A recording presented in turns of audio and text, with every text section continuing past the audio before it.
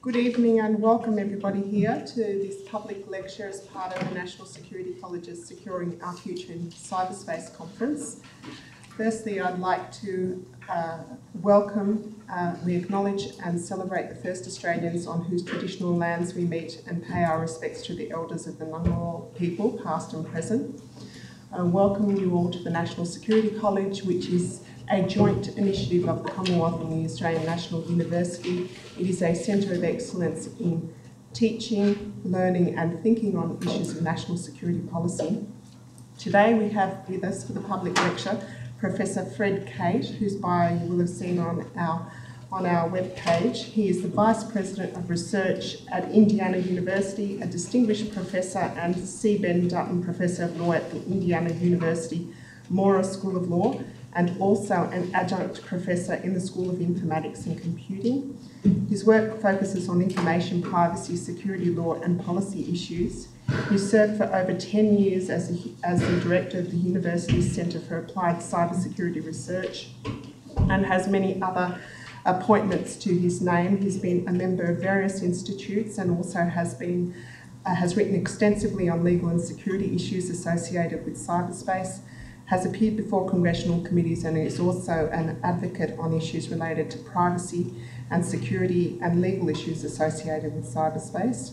He's very interestingly written about moving the onus of privacy away from the individual back to companies and others in the context of consent. And today he will be addressing us for a period of about 40 minutes, after which we'll have time for question and answers, and also there will be refreshments afterwards for people who want to stay behind and continue the discussion. So without further ado, I'll invite Professor Cate to join us. Thank you very much for that kind introduction. Thank you for coming. I hope there's seats for everyone. I've never spoken to a room in which there was difficulty finding a seat. So if you think somebody else is coming after me and that's what you're waiting for, I'm terribly sorry. This is as good as it gets. So I would like to talk about the challenge of cybersecurity as a legal issue. And I'm going to use the term law here in its broadest definition. So not just law as informal statutory law or decisional case law, but really thinking of law as governance, law as in parallel with policy, as a way in which a society or an institution governs itself. And I'm going to start with a few points which I think are going to be absolutely taken as given, and I'm going to go through them very quickly. But I want to at least make sure we're on the same page so you'll know where I'm coming from. And if they're not given, you'll have an ample opportunity to disagree with me. And let me also say what a real pleasure it is to be here. Now, in fairness, it's always a pleasure to be in Australia, but to be in Australia when the temperature I left at home is considerably lower than the temperature that I found here, and to be here in the presence of so many colleagues doing interesting work, I could not be more grateful, and I particularly want to thank Roger Bradbury for hosting this and for organizing it. So again, I hope I'm on safe ground here, but our economy, our society, our daily lives all depend on data. And we generate data in almost everything we do. The mere fact you're sitting here with your cell phone on is broadcasting your location. It's constantly generating data. You could be using the recording device on your cell phone to be taking a video and an auditory recording. There's sensors in the roof. There's a camera here. There are data that are collected in thousands of ways every single day in our lives.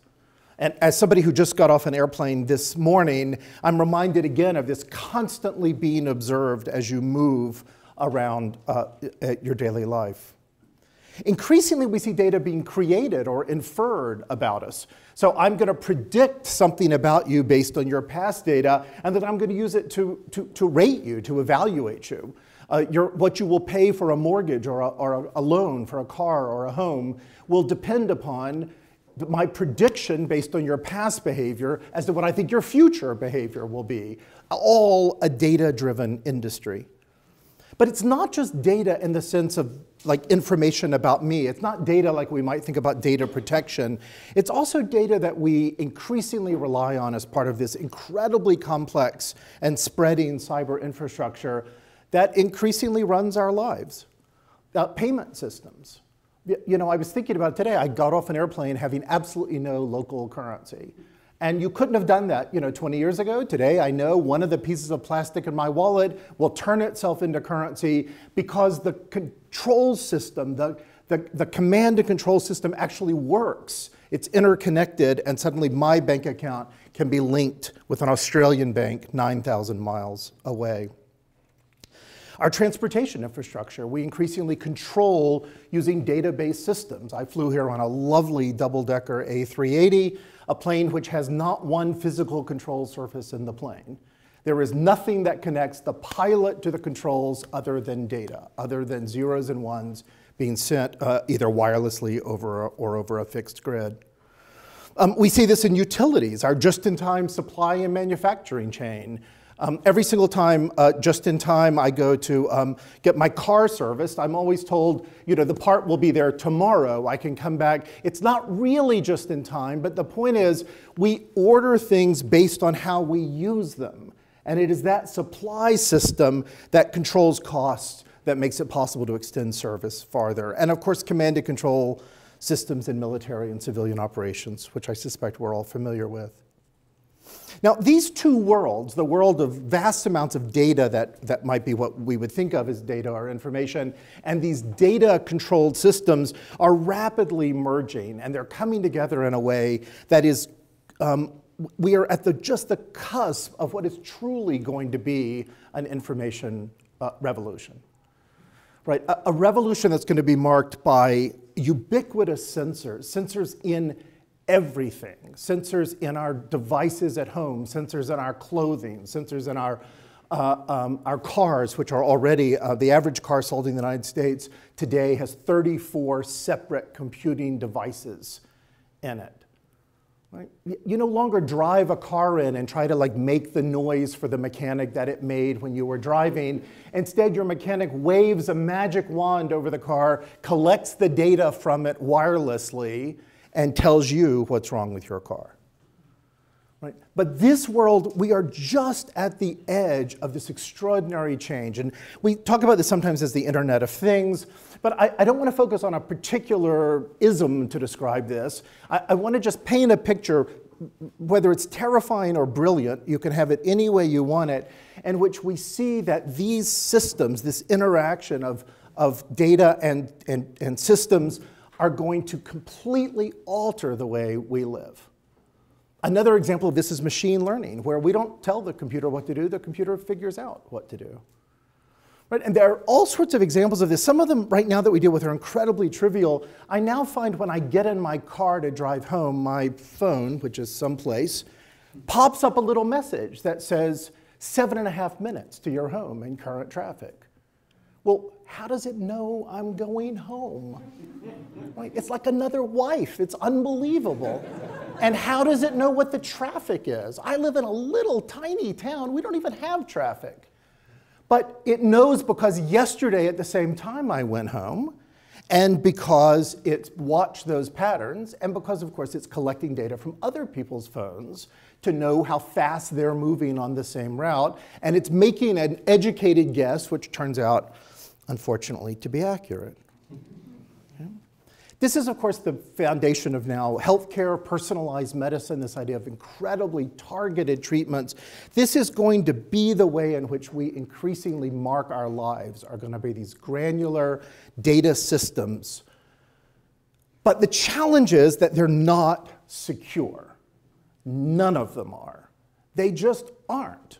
And we just have to take that as given. And if this is something we need to stop and debate, I'm happy to do it. Right? Think about, really, just imagine, what do you think is the most secure system? The one place we'd say, that will be secure. Well, in the United States, we probably would have said the National Security Agency, which, of course, Edward Snowden walked out of with a collection of documents showing it was completely insecure. In fact, you didn't even have to be that bright to walk out with its greatest secrets.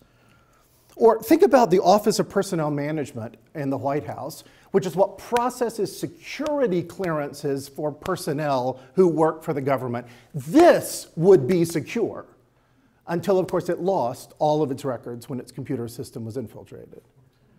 Right? So name a system that is in fact secure, that you're confident is secure. There's not one.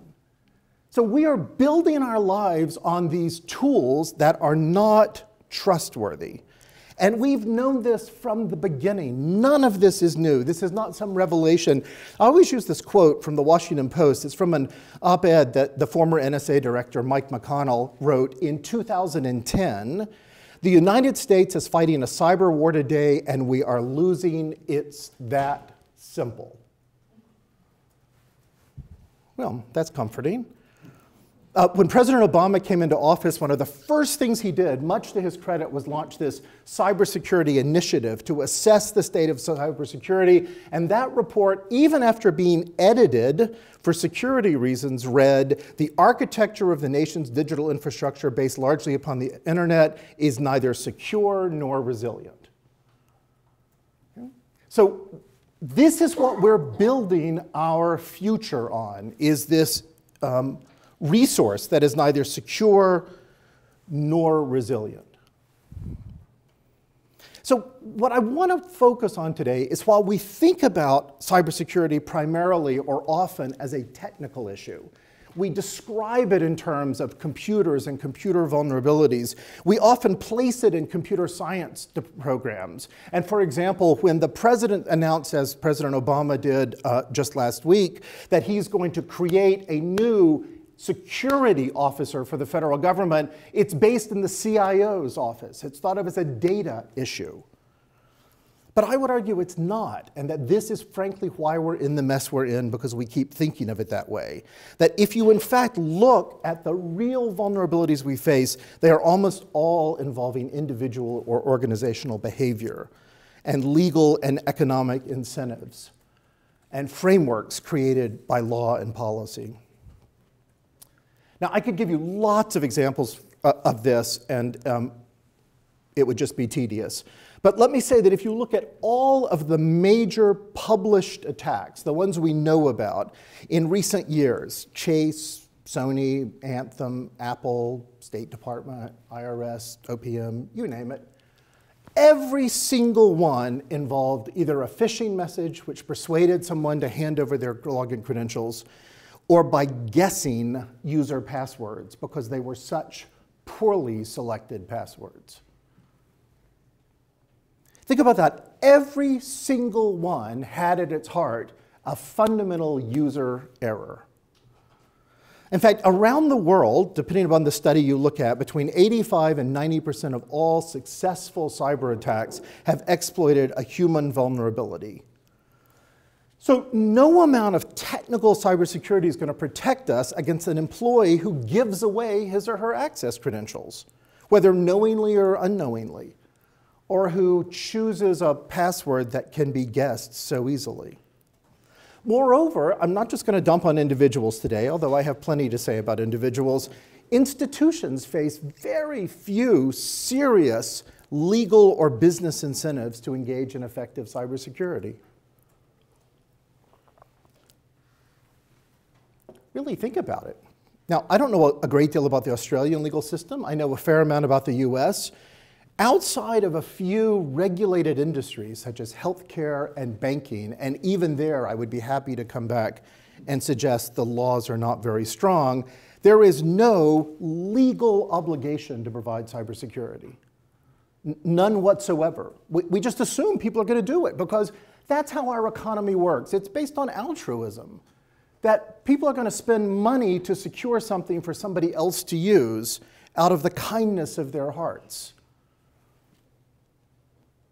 Look at the way we have treated cybersecurity as a practical matter.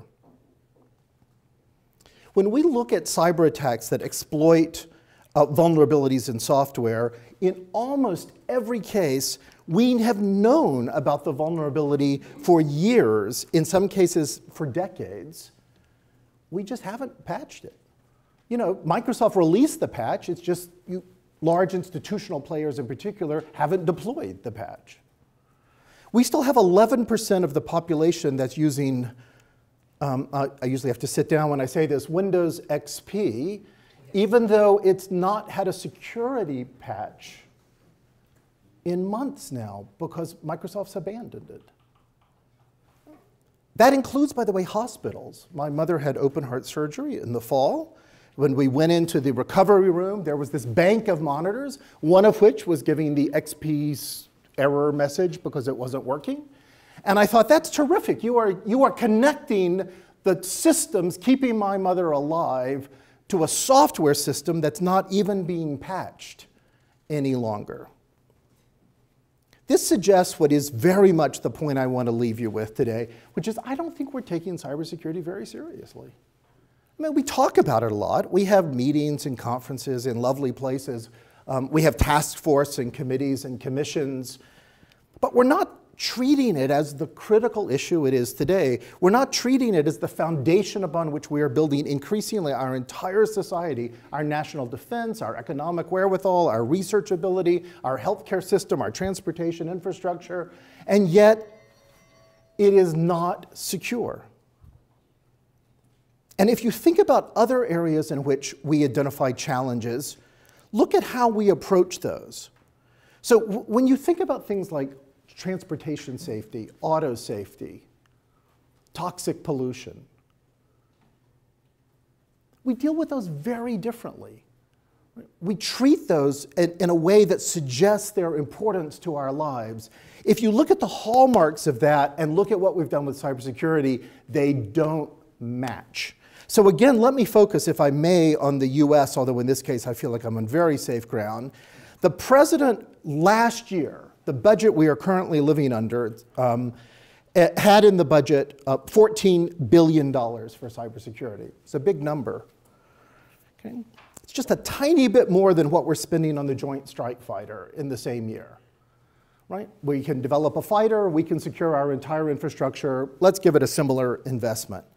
In fact, if you compare it with the type of money we spend on things where we have really invested our national interest, take, for example, the Iraq and Afghanistan wars, which have cost, in direct cost, about $2 trillion each, or on an annual basis for their duration, about 20 times more than even the new request the president has made in his next budget of $19 billion for cybersecurity. In the United States, cybersecurity in the federal government is the responsibility of the, I swear to you, I'm not making this up, cybersecurity coordinator. Can you imagine addressing any issue you care about with a coordinator? Have we ever sent troops into the field under the command of a coordinator? Right? It's hard to imagine a surgery where you have a dozen surgeons gathered around and a coordinator to help them. Right? Things we take seriously, we put somebody in charge. We have a cabinet secretary, we have a commanding general, we have a prime minister, we have somebody in charge.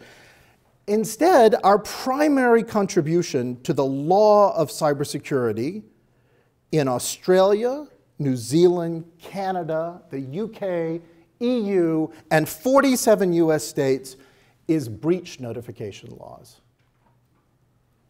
Your data is stolen, and so what do we do when we swing into action? We send you a letter telling you your data's been stolen.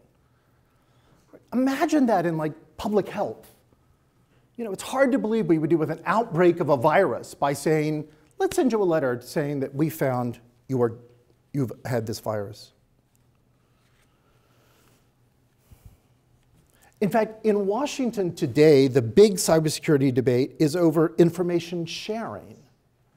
Right? To what extent can the private sector share information with the government? To what extent can state government share information with the federal government, and vice versa?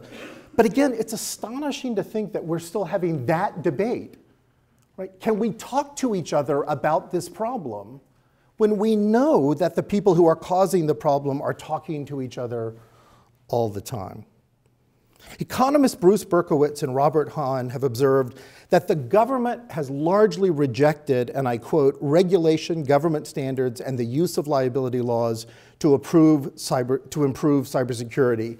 These are the basic building blocks of most public policies designed to shape public behavior, so one must wonder why they are being avoided like a deadly virus, so to speak. That's economist humor.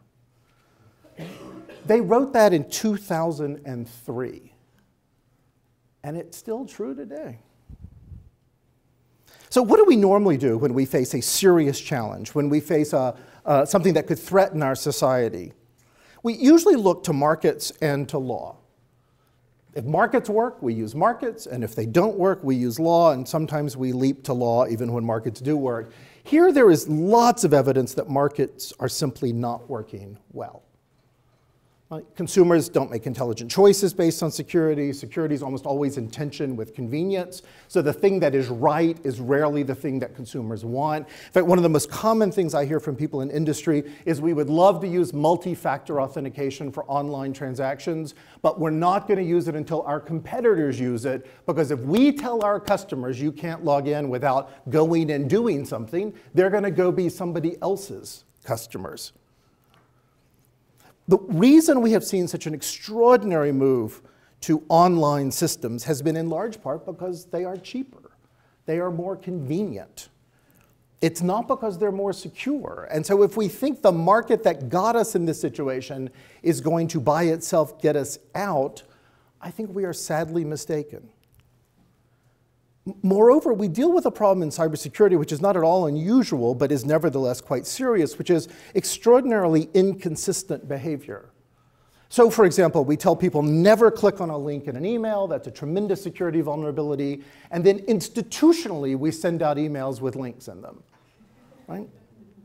I received a request for additional information from the Internal Revenue Service. It's the beginning of an audit. And it came with a message from the IRS that said, please click here to submit your data. I thought for sure this was a phishing message. It looked like a phishing message. It felt like a phishing message. And since I don't want to be audited, I hoped it was a phishing message. But it was not. It is the way the IRS communicates with the public in violation of everything we've taught the public about what they should expect.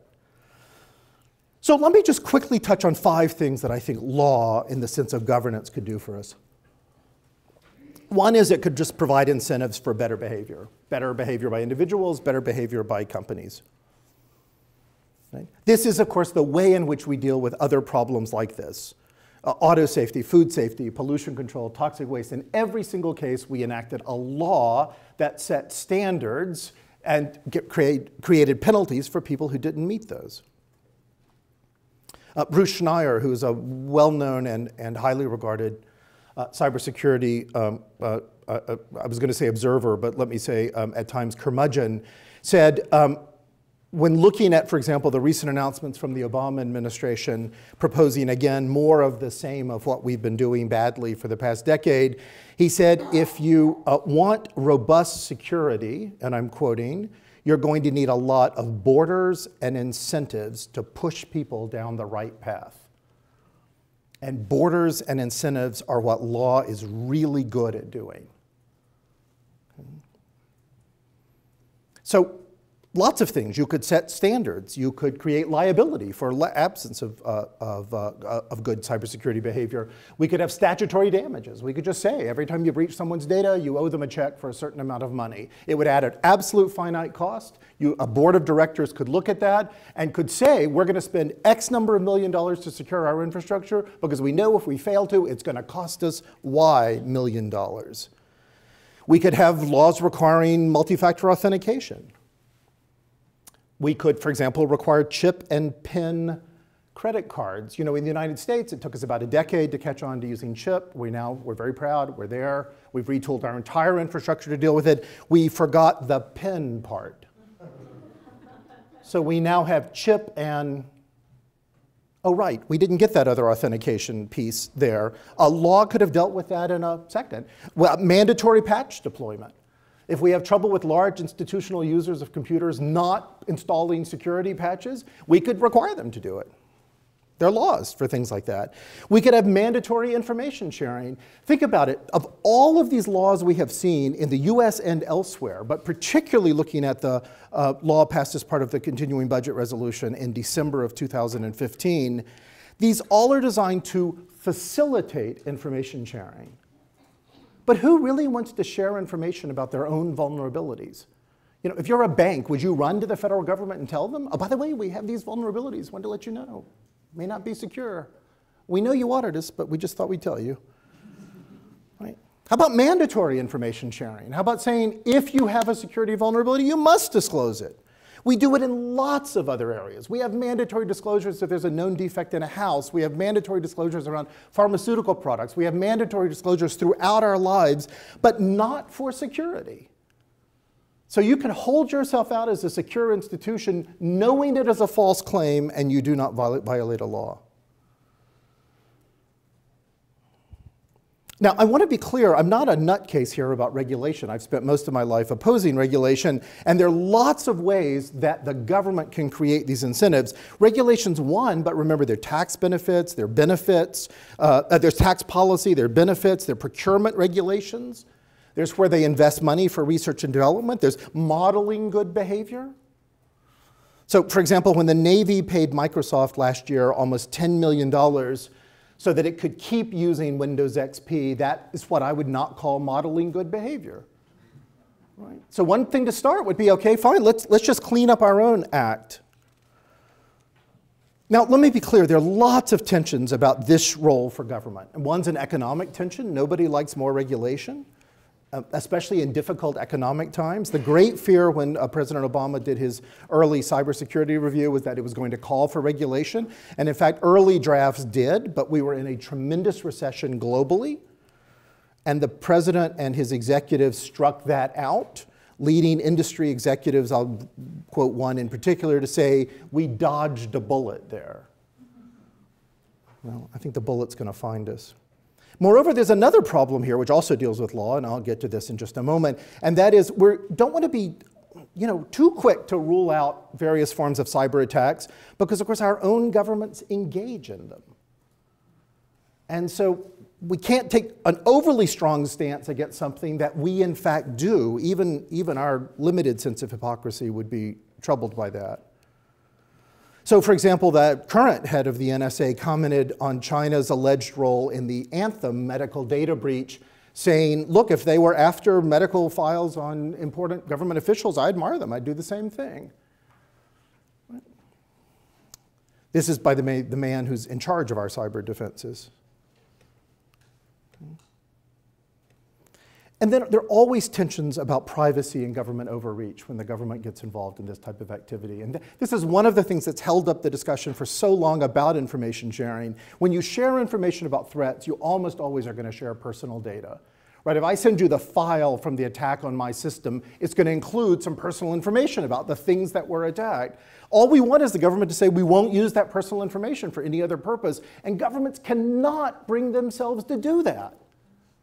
They just can't. It's an incredible difficulty to say, if we find something auditable or we find something else criminal, we're not going to use the data for that as well.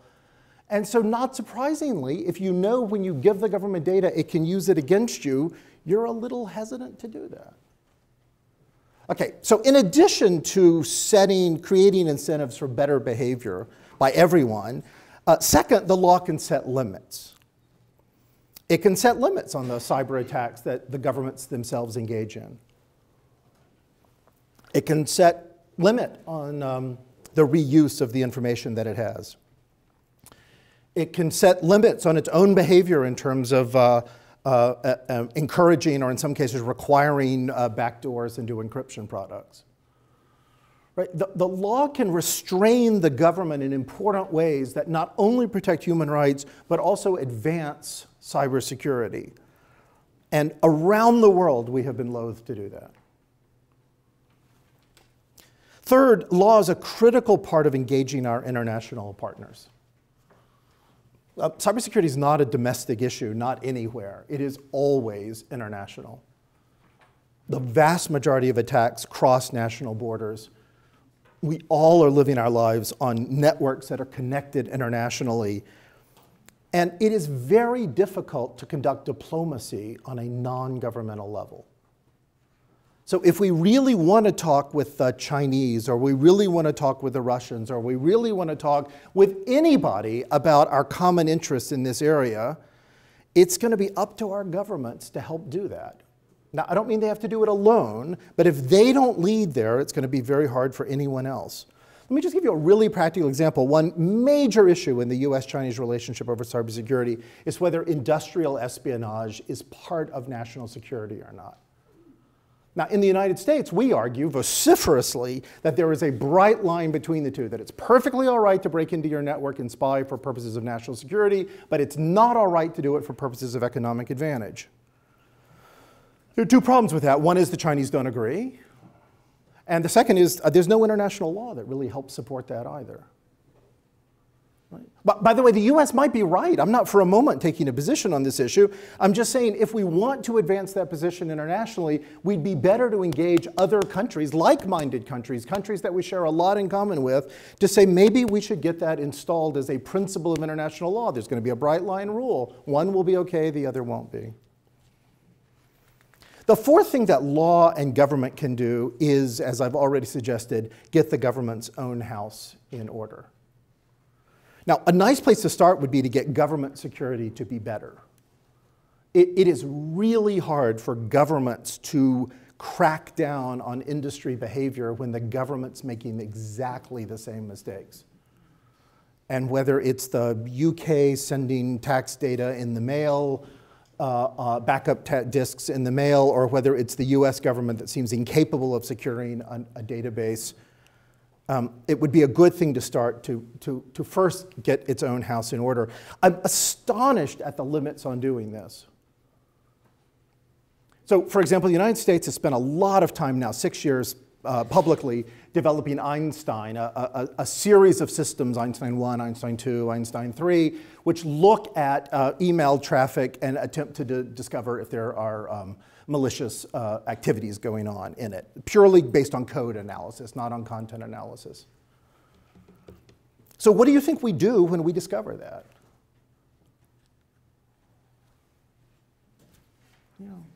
Nothing, almost nothing. Now, we have started moving some email into a separate server to be looked at again. But for example, in my university, if a machine is connected to our internet and spewing out viruses, we block it automatically. It doesn't matter whose machine. It could be the president's machine. It could be anyone's machine. We just block it. We have a system that blocks it. There is no one in the federal government with that authority. Absolutely nobody. And in fact, in most departments, there's nobody with that authority. Okay, but another thing the government could do to help get its house in order is not just to enhance its own security, but to do things that might make the infrastructure more secure for the rest of us. And again, let me give you a very US-centric example, but an extremely important one. We have spent well over a decade now trying to protect Social Security numbers, these 9-digit numbers that are issued to every person, intended to be used primarily for tax and employment benefits. All it does is link a person to a file. Here's your 9-digit number. It should match with your name and address and so forth. Social Security numbers were never meant to be private. They've always been public. The government prints them on your tax return label. Anyone who reads your mail can see it. The military, up until 2 years ago, still printed them on identity tags. If you had a duffel bag, that's the right word. There's my military advisor. If you had a duffel bag going on a plane that identified it as yours, it would have your Social Security number on it. Right? So we have spent literally billions of dollars trying to secure Social Security numbers. Why? Why didn't we just publish a directory of them? Right? Because there are still institutions, including banks in the United States, that use Social Security numbers as default passwords. So we are like, it's like trying to protect air. You know, we're just trying to protect this little sphere of air, and we're going to really exert ourselves to do it, rather than just acknowledging the air is not going to be held in. And so let's just make it either illegal for them to try, or clearly attach financial penalties to it. And then fifth, and finally, governments can help. I don't in any way mean to suggest they're the only folks who can, but help think strategically about these issues. You know, one of the challenges in this area is every time we get a new announcement from a government about cybersecurity, without question, it's telling us something we already knew. And in most cases, it's telling us something we knew 5 years ago.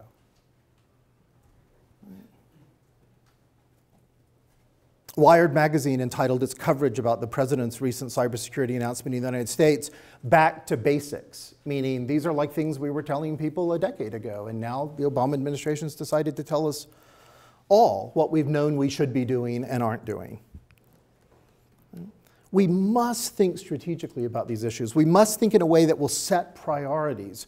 We've spent too much time, people like me and others, telling industry to worry about everything. We've got to figure out what it is to worry about that should first command attention.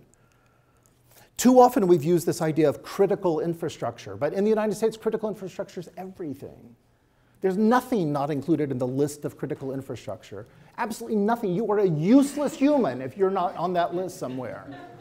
So that is not a way to help prioritize. If you've got $1 and we say, make sure you spend it on critical infrastructure, well, there's nothing left. So what could we say that would be more useful guidance to tell industry how to focus that? But most of all, we could think strategically about the future of cyber challenges. Not the challenges we see today, the challenges that are just emerging, are just on the horizon, and we expect to see more of tomorrow as, again, our lives become more digitally mediated. Data not just being stolen, but being altered or substituted. Right? Think about it. Right now, we get all upset if your bank account information is accessed by somebody else. Imagine if while they're there, they change it. That'll be something to worry about. Or broader use of ransom demands, right? Largely to date, we think of ransomware as those things that encrypt your files and pop up saying you have to give money here, and then we'll send you an encryption key. But what about ransom demands for not revealing your data? Not unlike the Sony attack, right? I've got your data, and for the right amount of money, I won't reveal it. Think about industries like lawyers and accountants and doctors who have sensitive information. Think about cyber attacks that interfere with command and control structures. Right? In the United States, we use wireless networks to control the switches that control trains. We use them to control natural gas pipelines, the flow. Increasingly, local utilities like water and sewage plants use wireless controlled switches. You know, as upset as we might get about people stealing OPM records, imagine when they start mixing clean water with raw sewage. Right? Think just what will be involved there, literally. You pollute a city's water supply, it will be 5 days, 5 weeks, 5 months before it can be used again. These are real issues. I'm not making these up. I'm not giving the bad guys any ideas here. Or integrated kinetic and cyber attacks. You know, where we see real troops moving or real attacks or real things happening in the real world, and suddenly the internet communication system we have doesn't work. In the United States, one of our largest retailers moved to an all-internet-based communication system. That's how they reached all of their offices through digital phone, digital email, digital fax, until they lost their connection to the internet. They couldn't do a thing. I mean, literally. They were dead. We need to think about this from, if you will, an end user's perspective rather than from the government's perspective. We need to think about it from the impact it's going to have on real individuals, us. Not just today, but in the future. Now, let me say, a lot of people give lots of reasons for why law and policy won't work. And the most common is that it's too slow. Right? And that is true. If all we're talking about is legislation, it's way too slow. But let me say, I reject the argument that we can just dismiss the role of law and policy on the basis that technology always moves faster, that attackers always move faster. Right? There is no reason at all that by using law to create appropriate frameworks for behavior, incentives to guide behavior, limits on the things governments will do with data or do with cyber attacks, that the role of law and governance cannot be a critical step, indeed, I would argue, a fundamental step, an essential step in securing our own cyber infrastructure. Thank you. Please. Generis, do you have a sense through research or any other sources of which countries do cybersecurity best and how they do it? So it's like a benchmark that you can measure yourself against as a country. I'm still stymied by your beginning the question, do I have any sense? And the answer is almost always no. No, I don't. And let me say, I don't think there are many examples of where we could say at a national level we see cybersecurity being done well. I think we see countries that get attacked less frequently, that deal with fewer, if you will, threats. There are others here who might have another view. Are there countries that do this? Estonia, because it's been through its own catastrophic cyber attack and has learned from the experience. But again, remember, it's a comparatively small country with a much smaller surface area to guard. Yes, please. Great presentation, I really enjoyed it. Thank you. My question would be, so we've got all this money that we shouldn't be spending on cybersecurity, and I agree with you totally for the reasons that you gave. What should we be doing with that money to address the problems that are created by that insecurity? Yeah, I think we should be spending money on cybersecurity. I think we should just be spending it strategically on cybersecurity. And so instead of chasing, protecting things, like protecting the perimeter of most organizations, it's virtually impossible. You know, you've got employees coming in every day, they're bringing their own devices, they've got their own USB fobs with them. We want, you know, to save money, we want them to use their own cell phones. And yet we still argue that we're trying to protect the perimeter. We've lost the perimeter, we should give up. What we ought to figure out is where it matters. So for example, good backups of data, that's one place I'd spend money. Making sure that you can detect alterations in your data, if it matters. Now, if it doesn't matter, you know, if it's your family photographs, you may not really worry about that. If, on the other hand, it's financial or trading records, that would seem to make a lot of difference. By the way, I mentioned backups, but let me just say one more word about that. It's not just having the backups, like in a bank vault someplace. It's can you switch to those backups instantly? You know, one of the things we see is a lot of retailers do a quarter or more of all of their business in the few weeks right around the Christmas holidays. So if your website's down for a week, then you may be bankrupt. So you can have all the backup in the world, but if it's not instant, if it's not like a generator that switches on when needed, that's not going to help. I think research is another area. Now, you know, I'm a vice president for research. I like research. I naturally, but this is interesting, an area where most of our research dollars, I think, have been very poorly spent. We've tended to research things we already know about. You know, how much more research do we need? Well, whatever I say here, I'm going to get in trouble, so I'm going to stop without making fun of anybody's research. But I think we need to really think about researching in a risk management way. You know, where is the real risk that we could actually do something about? Tom Worthington from the Research School of Computer Science. Apart from more research, as you say, there are no laws mandating this sort of security in most cases, but we do have a corporate governance of ICT standard developed in Australia and adopted internationally, and there are laws about governance of government agencies and companies. Could we simply enforce the law that exists through implementation of the standard which exists, which talks about backups and security and all that stuff? Otherwise, aren't we just reinventing what a lot of us sat around and tables and wrote about 10 years ago? Yes, we could, and in fact, I think it's a brilliant suggestion. In other words, we already have tools in place. Let's try to use them. I'll tell you why I don't think it's adequate, though. Think about something like auto safety. We all have some familiarity with autos. We all typically get in them and think that they are secure. And usually it's not because of our knowledge. It's not because like we've checked the tire pressure every day or checked make sure the engine's working. It's because there are thousands of safety regulations that apply to cars. Now, that's too many. I'm not asking for thousands of regulations, but it's also backed up by a high degree of liability. If you make a car that is not safe, you're going to pay for it, even if you manage to thread your way through the regulatory environment. I think we need more of a feel about that around cybersecurity, particularly where security should matter. So when you're promised security, when it's a transaction that ought to have security, health information, medical, or command and control structures, right now we leave that up to industry.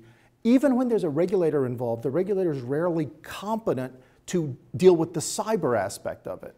So even if I'm a food and drug regulator, I regulate pharmaceutical companies, I come in, I look for cleanliness, I look for, do you have locks on the doors, do people wear masks, you know, all of this.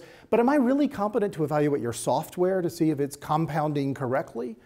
And so again, I think this is areas where I don't want the legislation to say you must do X, Y, or Z. I want the legislation to say you must meet the industry standard, or there's going to be a regulatory body that can adopt the industry standard.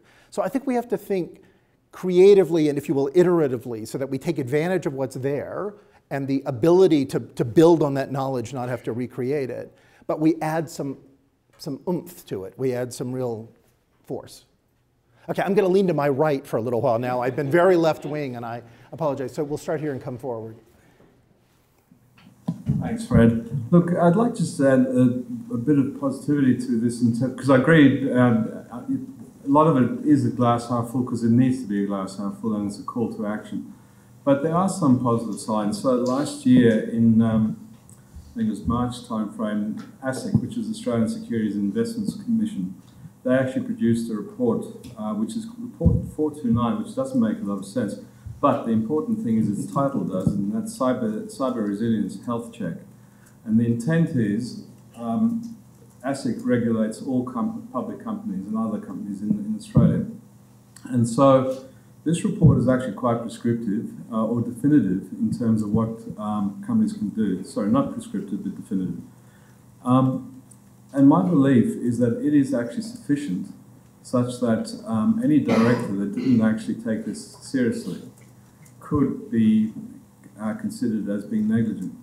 So at some point in time in the future, there will be a class action against a set of directors who have not actually considered this report and not actually asked these questions. Even if they've asked the questions and not sought the right answers, or not actually seriously followed through, they'll still be negligent. And so I think we'll start to see the courts actually act in our favour too. I think we're just at that point where these things are now in place and they can start to work in our favour. Well, I'm very pleased to hear that, and as you might expect, I didn't know about that specific report. Let me just, lest we get too optimistic, let me just add one more negative view here. So you remember, it's been close to 40 hours since I've last slept in a bed, so if I'm feeling negative, you'll understand why. And that is, in the US, we've had maybe 300 class action lawsuits around data breaches, for example. And all but 3, I think, have failed because of the difficulty of showing harm and the difficulty of showing the harm was due to the breach. Now, they probably should have failed. I'm not for a moment criticizing those judges. Those were probably all very wise decisions. But it's a long, slow process. Maybe it's faster in Australia, but it needs to be faster. We're dealing with a challenge so vast and expanding so rapidly that if we wait for a slow judicial process to work, I worry that it may be too little, too late. I'm not suggesting this is in the context of data breach. I'm actually suggesting this is in the context of a severe loss of business functionality and therefore profitability. More likely to be shareholders that will actually sue because of a loss of profitability, and therefore they'll be able to show harm. Yeah, and I think from that point of view, it'll be easier to do than the data breach scenario. So I agree with you entirely. Great. Just hand the microphone on down there if you don't mind. Thank you. Thanks very much. Just on that point, one of the trends we're seeing in Australia already with the companies that take cybersecurity seriously, admittedly, which is not everyone. A lot of contractual arrangements before they enter into business with a supplier, they'll say, show us your ICT security set up. We want to be certain that when we send you data about our customers, that you've got it as secure. So rather than getting into the actual civil lawsuit stuff, it's actually preemptive, which is really encouraging. But the point I wanted to make was, it's more of a comment as much. I work in cybersecurity and government and policy, and I do have a rather bleak existence, looking at my own country and go, oh, we could do a lot better. But I want to thank you tonight, because I actually been sitting down listening to all the things that the law can do, and I actually think, well, actually, we're not doing too badly. Okay. And I'll give you one case in point, and my colleagues around probably grin because they are spruiking my department. We've got setups already, institutional setups that help businesses protect themselves without regulating them to tell them how to do it. We have organisations like Computer Emergency Response Australia, CERT Australia, there's an equivalent US CERT, and there's around the world the whole thing. They've got setups where they can actually advise and give support to critical infrastructure, closely defined as well. And they have non-disclosure agreements. So we can, being a civilian agency, if they show us their books and we go, oh, that doesn't look right, we're actually not allowed to pass it on to the law enforcement. What it does, it builds relationship with that. We're also not an intelligence agency, therefore we're not allowed to, we're given that trust. Those relationships, I find, have been vital across government to actually promote cybersecurity without being the heavy hand of government. And also, just one other point is, like within Australia, we have very clear distinctions, legally distinctions, between what the different cybersecurity operational agencies can actually do and what they can't do.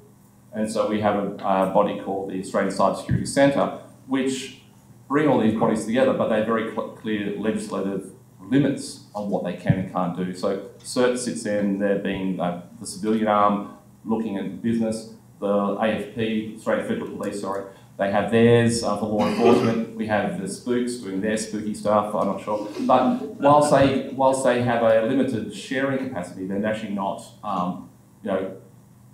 overly collaborating they're co-located, the term we use, to say, we're not blending too much. I notice it seems that the picture you painted tonight, very, very bleak, and I sort of thinking, okay, I can see it all. But at the same time, I am feeling a lot better about myself, so I wanted to thank you for that. Good. Well, I'm delighted. I mean, really, if nothing else, I feel like we've accomplished something worthwhile. But you didn't mention Schrodinger's cat. And I also, this is an area which is hard to be overly optimistic about. So let me say, it's not like the weather. You can have great weather, you can have bad weather. We pretty much all know what it is. This is an area where when you look at the degree of change and the speed of change, it's hard to know what a perfect solution would look like. And I don't want to in any way obfuscate that. I mean, I recognize that, and I recognize that there are many people doing their best to make the situation better. I would still argue that on the whole, we have not been well served as a society broadly by the types of responses we see from the governance system, from the legal system. And that to some extent we've done as well as we have, largely because of the goodwill, the number of companies, the number of individual agencies who have stepped forward to do something that they thought was right in the circumstances. But I do worry, I still think about cybersecurity more in terms of like natural disaster or war. And imagine, catastrophic flooding, thousands, maybe millions of people displaced from their homes and their businesses. Are any of us prepared to deal with that? I mean, do we have a government response plan that doesn't involve using the internet? Right, and you would be unique in the world in terms of having that. Because I can tell you, I mean, for example, when the United States, the Department of Homeland Security runs its cybersecurity tabletop exercises, it runs them from 9 to 5. Because it doesn't want to pay overtime for the employees. So we just hope the attackers also stop at 5. Well, I don't really want to pay overtime either. That's a rational decision. But it leads me to question whether the results of the tabletop exercise, the merit they carry. Fred, thank you for that. That was wonderful, enlightening, and depressing in equal measure. Can you make a further comment about this tendency of access creep into data when in the private sphere we have companies like Apple which will say, we just don't give our data out to any other third party. We just don't do it. And there's a measure of trust given to that and so forth and do it. But we know when we give government data, they, as you said, are very reluctant to ever say we won't pass it to anyone else. They'll put some weasel words around it and say, except according to law, or something like that. And is it anything more than just sort of bureaucratic creep that any decent bureaucrat will try and do their job in the easiest way? And if you're a copper and you know that the traffic department has got traffic cameras and you've got a murder on your hands, you'll ask the traffic department, can I have a look at your CCTV, please? There might be something on it. Even though, when the traffic cameras were installed, everyone crossed their hearts and said, this will only be used for managing traffic. And you see that creep going forward all the time, that there's a reach into the data systems of other agencies. And I'm not suggesting it's always for nefarious characteristics, but there's no policy set for any of this. It's just a creeping connection of things because you can. It's a great question. Let me say this. I am not the least bit concerned about, for example, the example you gave of using the CCTV to track down a murderer. And my guess is most people would not be widely concerned. And in fact, that's probably the way it should work. In other words, you would articulate a serious purpose. You might go to a court or someplace and get authorization. Then you'd get to use the data. The type of creep I'm talking about is where we, it may just be to the natural acquisitiveness of government agencies. When we get data, for example, it's very hard to get our government agency or a company, we could put them all together here, to delete something. They just think they might need it a little bit later. And you undoubtedly know this has been a constant fight for the past 15 years between Europe and the United States over, for example, passenger records when someone travels. Nobody's saying don't check the passenger against the terrorist watch list. They're just saying delete the name after you do. And we're like, well, we just like to keep that, maybe 20 years or 25 years. And what are we going to do with it? No bloody idea what we're going to do with it. But if we've got it, if we've spent taxpayer dollars to collect it, let's hang on to it. And I think that has become a real issue in the data world. We saw this, again, I'm going to stick with US examples here. In our Transportation Security Administration wanted to be able to run background checks, very limited background checks, on all passengers. And they wanted a bunch of data to do it, 19 data elements, including your credit card information you used to pay for the ticket. Everybody opposed this. Congress opposed it, the airlines opposed it, the public opposed it, in large part because it was an overreach for the purpose, and in large part because the TSA, the Security Administration, wouldn't agree to not use it for other purposes. Once they agreed, actually Congress passed a law saying they could only use it for other purposes, they discovered all they really needed was your full name, your gender, and your date of birth, just 3 data elements. Well, so you have less data, serving a limited purpose, protected by law, and it goes off without a hitch. It works incredibly well. I think that's where we need to get with cybersecurity, is a certain sense of rationality. I worry about it not just from a privacy or data protection point of view, I worry about it from an efficacy point of view. If we overload people with too much data, they're going to miss the important bits. If we can focus instead on what might be most relevant for the purpose at hand, we have a chance they might get the job done. So I guess I'm going to dial it back to bleak for everybody. Okay, good. I can be the optimist now. This will be a real change. So we hear a lot about the US in particular insisting on, well, putting pressure on companies for backdoors into their data. And there's a lot of heated rhetoric around the dissemination of such basic technology as encryption. Might the lack of interest in furthering the interests of secure cyberspace be a calculated position on the part of governments, as a part of an effort to maintain an advantage, as it were, over the private sector? Yes, I think almost certainly that case. And one of the pretty consistent recommendations of the many different groups, including the president's own National Security Review Group, is to separate out, for example, in the National Security Agency, the offensive use of cyber weapons from the defensive use, that those should be in separate agencies, so that you don't have this incentive problem about do we want to fix problems or not fix them because we're exploiting them. And for whatever reason, the president has absolutely refused to do that. In fact, he's collapsed them together even more clearly. So I think we have to assume that the defense message is in part being compromised by the offense message. If this vulnerability persists, I can use it to my advantage. And I suspect that's true in governments. It may be true in some industries as well. Are you sure you want to report a known vulnerability if you can use it in a way that advances your interest? Given that they have expressed this interest in maintaining a weak state of the infrastructure, how could we encourage them to consider the costs, or could we even realistically expect the costs to outweigh the benefits to them? It's an excellent and really tricky question. The most successful argument so far has been, I think, the international competitiveness one, which is if we do it, then everyone's going to flock to Australian encryption or German encryption or something else if ours is known to be weak. I mean, you know, would you go on the lot and buy a car that you are told has a defect, but you're not told what the defect is? Or would you want to buy a car that works, you know, that has no known defect? Now, what worries me is that we end up seeing an agreement among a handful of key nations that they all want backdoors. You know, China would like backdoors. I'm just guessing Russia would like backdoors. The US wants backdoors. You know, would the Five Eyes all say we want backdoors? And if so, is that international competitiveness argument gonna work any longer?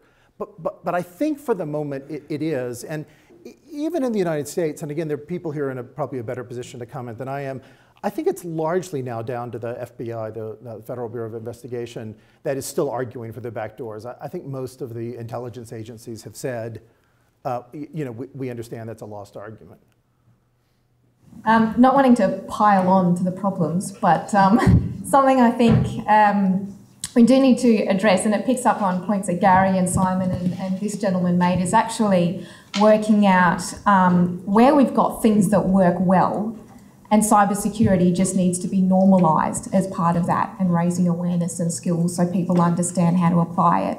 And then where we've got genuine gaps and it needs interventions and new approaches, and actually prioritising those as a discrete issue. Because I think when you're looking at incentives and interventions, no one likes broad-ranging ones that are designed to fix 10 things and actually don't fix anything well, which is a risk in cybersecurity when it can mean so many different things to different people. And so with that in mind, with incentives and standard setting and looking at creative ways to do that, what do you see insurance companies' roles as in this space? I'm sorry, we're out of time, but I had to go a step too far. I actually don't like insurance in this area, but I'll tell you exactly why, and you may appreciate it, such an uninformed opinion. You regret asking as much as I regret that you asked it. I think there's a tremendous kind of moral hazard problem here, which is if you say to people you've got insurance for this, it's not doing anything to improve the infrastructure. It's just shifting some of the economic costs from one party to another, but you have exactly the same problem. And I would rather try to address the problem.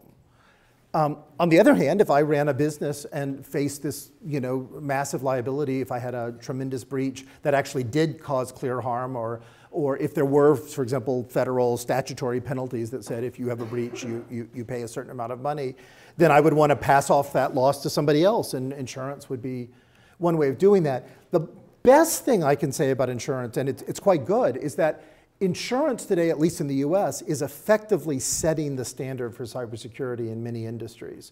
Because, you know, insurers don't just come in and say, we'll just take your loss. They say, we've got a list of 45 things you have to do, and when you've done these, then we'll take your loss under certain circumstances. And so it may in fact be that insurance becomes the de facto regulator or incentive creator for cybersecurity in some economies. On the whole, I would still rather see that be led either by government or by industry expert groups. But that, you know, well, I may have to be satisfied with what I can get. So, Professor Cate, thank you very much. Thank you very much. What was both a stimulating, thought-provoking, and particularly provocative presentation over the last hour. I myself am convinced about strict liability now after listening to you. But I just would like to invite everybody to join hands and thank Professor Cate for that presentation.